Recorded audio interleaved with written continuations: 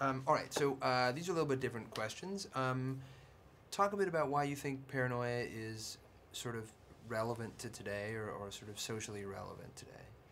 It's interesting because it's a bit serendipitous that Paranoia is coming out now when this subject, this topic, has found renewed fervor in the political conversation currently. It's interesting. I feel like it's a bit of luck. It's not a new debate. It's not a new question. In fact, I'd say it's age-old question of the line between liberty and security, freedom of privacy versus freedom of safety. And I think the two have kind of always been, they've always had a contentious relationship with one another, the two concepts.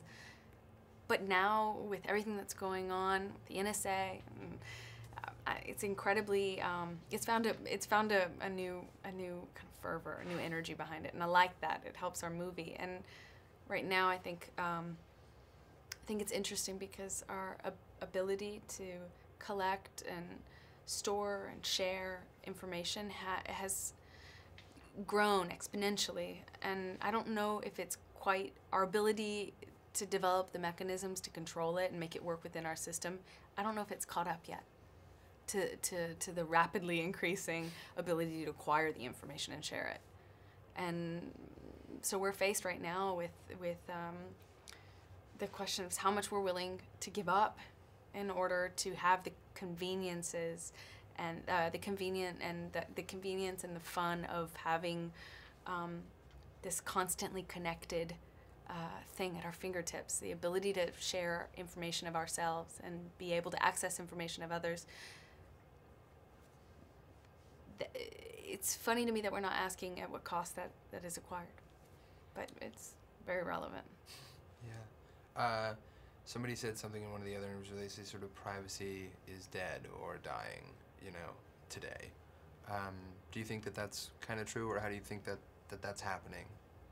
I think it happens in many ways. I think as technology becomes easier and easier and cheaper to access, as we develop it quicker and quicker and quicker, as we are able to find convenience and rely upon the conveniences afforded to us by technology, I think as we continue to rely on it, it becomes easier and easier to forget that it comes at a cost.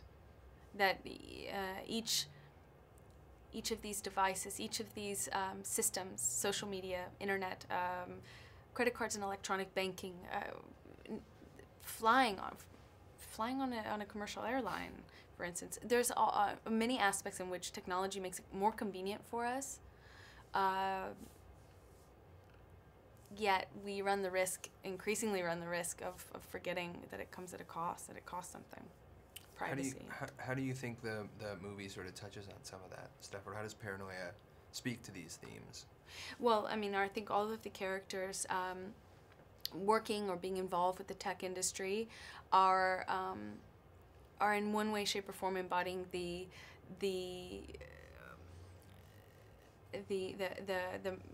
I guess the systems that drive new technology and drive the innovation that gives us new technology. And Liam and I embody the new generation of young people coming into the workforce and to a destroyed workforce by an older generation. Gary Oldman and Harrison Ford brilliantly embody the older generation of CEOs and businessmen that kind of have left the battlefield the way it is. And I think it's part of why I liked Paranoia, was because it dealt with the generational theme as well. Great. Okay, this is a little bit of a thing we talked about earlier, but talk a bit about what it was like to work with Liam and maybe how you guys worked together to sort of build the relationship between your characters. I loved working with Liam. He is, I wasn't familiar with him before we started working together, and it was a great process because he's so friendly, he's so charismatic. It's easy to love him, it's easy to get along with him and be friends with him, and it makes it makes for developing a relationship, because you know when you're on set you have to develop two relationships, your characters' relationships and your relationship as a human being with someone else that you're working with, and sometimes the two can conflict with one another, and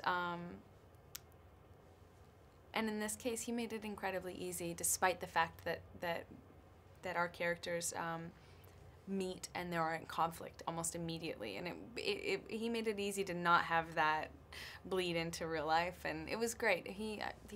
I think that there's some quality about him that's very special. It's just right beneath the surface. Great. Okay, last question, then we'll move into this last section. What do you think makes Paranoia a smart thriller, or why is it a smart thriller? I think Paranoia is a smart thriller because it deals with age-old themes, age-old questions, morality and loyalty versus, blind ambition, the kind of, selfish ambition that the banking world, especially, but the 1% world is often cloaked with, and I think it deals with those age-old themes, right versus wrong.